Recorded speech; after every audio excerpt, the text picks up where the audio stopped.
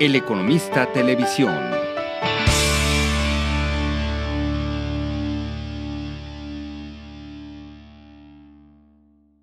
Desde la adquisición de WhatsApp por parte de Facebook, evidentemente el equipo de desarrollo de la aplicación de mensajería instantánea ha crecido de forma considerable. Sin embargo, también es cierto que se ha avanzado en el ritmo de actualización de la aplicación, con novedades aplicadas a prácticamente todos los campos. No obstante, WhatsApp tiene la intención de centrar sus esfuerzos en las plataformas líderes y recientemente anunciaba un apagón que afectará a una parte considerable de sus usuarios. A partir del próximo 1 de enero de 2017, WhatsApp dejará de estar disponible para todos los teléfonos inteligentes con sistema operativo Android 2.1 y Clear y Android 2.2 Froyo. Dejando a un lado el sistema operativo móvil de Google, la plataforma de Microsoft se verá también afectada, puesto que dejará de ofrecerse WhatsApp para los equipos con Windows Phone 7.1. Además de esto, todos los dispositivos de BlackBerry hasta la versión OS 10, excepto los equipados con Android, también entrarán dentro de la lista de WhatsApp. Aunque todavía no ha comenzado a llegar a los usuarios afectados el aviso correspondiente, se espera que en las próximas semanas comience a aparecer, puesto que por el momento la compañía ya ha podido traducir los textos que se mostrarán en colaboración del equipo de apoyo dentro del centro de traducciones oficial de su página web, la de WhatsApp. Con información de 5 días, El Economista TV.